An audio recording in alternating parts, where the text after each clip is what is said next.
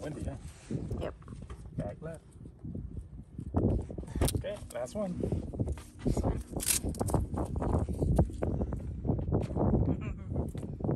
Yeah, good girl.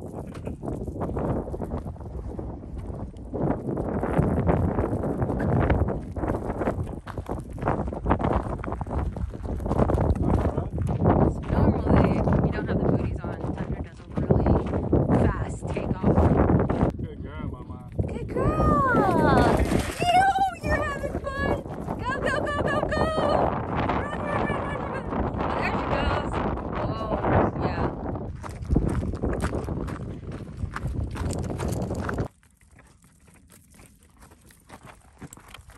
Yeah! Girl. Good girl. Good girl, Bob. Somebody's loving their new shoes. It's not new anymore. So this is the plant, the spiky plant that's here in the desert that sometimes if Tundra is running full speed and chasing after birds or chasing after rabbits, she can totally run into these and they hurt. So she's had them stuck in her feet before and it's painful. So this is the #1 reason why we got her the shoes, is because, you know, some people said, oh, you know, shoes are bad for the dogs, just let them adapt to their natural environment, which is so true. But this is not something a dog can adapt to. So we've been stopping like every 30 minutes just to make sure the shoes are on good. We've been walking for, I don't know, maybe an hour and a half. So far, so good? What you got, Tundra?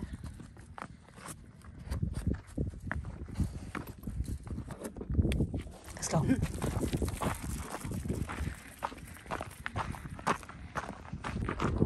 This is coyote territory over here. Yeah. Down here? Yeah, this is pretty much... They be crying every night? Yep, this is where they're at. More often, they are, like, they're awake at nighttime, and then they're very active at night. We hear them at night all the time. And then in the daytime, they're probably sleeping or something. So, like... Yeah, I know some people are gonna ask, like, why are we doing here? There's coyote, but everything comes with a risk. I mean, even I come jogging by myself and no coyote's gonna keep me from living my life or having fun over here. And we know that the coyotes here, they're not gonna spend their energy attacking a large dog like Tundra. They're gonna spend their energy trying to gain up on a tiny critter or a smaller dog. If we had a small dog, we wouldn't bring it here. We really wouldn't. But you know, Tundra is pretty much the size of those coyotes. Also, we've taught her, because we've seen coyotes multiple times. They're not just up here in the hills. We see them in our community because we literally see, like, you see the houses right there. We literally live right here, right against the wildlife. So we have coyotes in our community all the time. And she's seen them and she knows not to approach them. She knows that they're not good. She knows to stay away and stay close to us. Those shoes are friggin' impressive. I really thought they would fall off by now. I thought we were gonna have to wrap them with some tape or something, but apparently not. Good job, Wagner.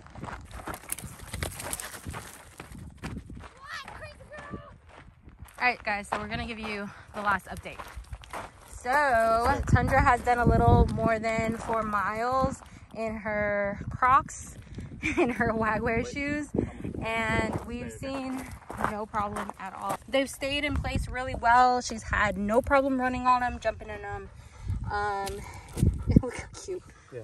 Oops. And there's no rip or tears. Yeah, no rip, no tears, nothing like that. And as you can see, the terrain is really rocky and really rugged. And it has not fallen off. They haven't fallen off at all. I really recommend these. We'll take a look at her feet, how they look when we get home, but I'm sure she's fine. Good job, Mama. Yeah, we're about a quarter mile from home, so we're gonna head home right now and give her some dinner soon. All right, guys. So we have some bison burger today with some fries.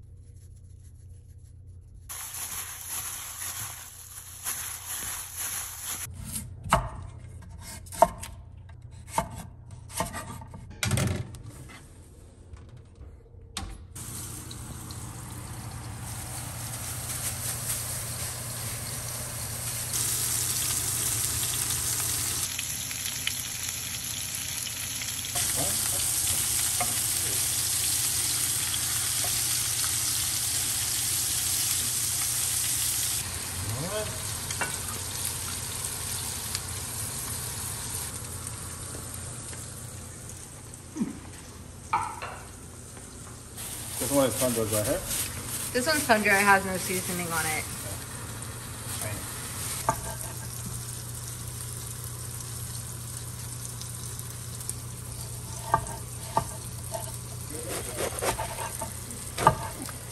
You want some lettuce? Taste lettuce. Here, you wait for the... No? I don't want this thing. I want the green stick. Hey, that's good too. She's angry. She's angry.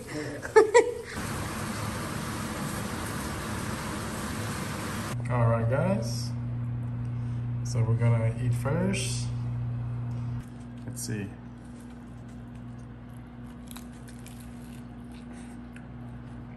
Mmm. It's good. Mmm. You're next, okay? So you ready for this? Mmm. So we're done eating. Now it's Tundra's turn. Tundra, get off.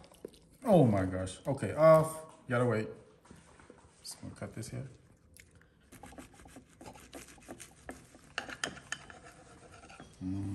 Hold on, Mama.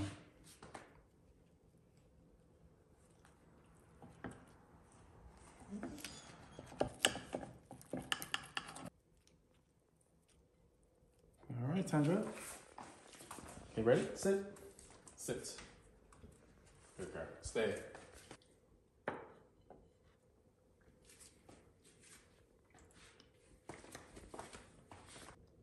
Okay. The meat. Oh. Oh my gosh. It's okay. Oh, we've got to put cheese for her. Oh yeah, she would have loved the cheese. It's okay. She gets cheese all the time. Yeah.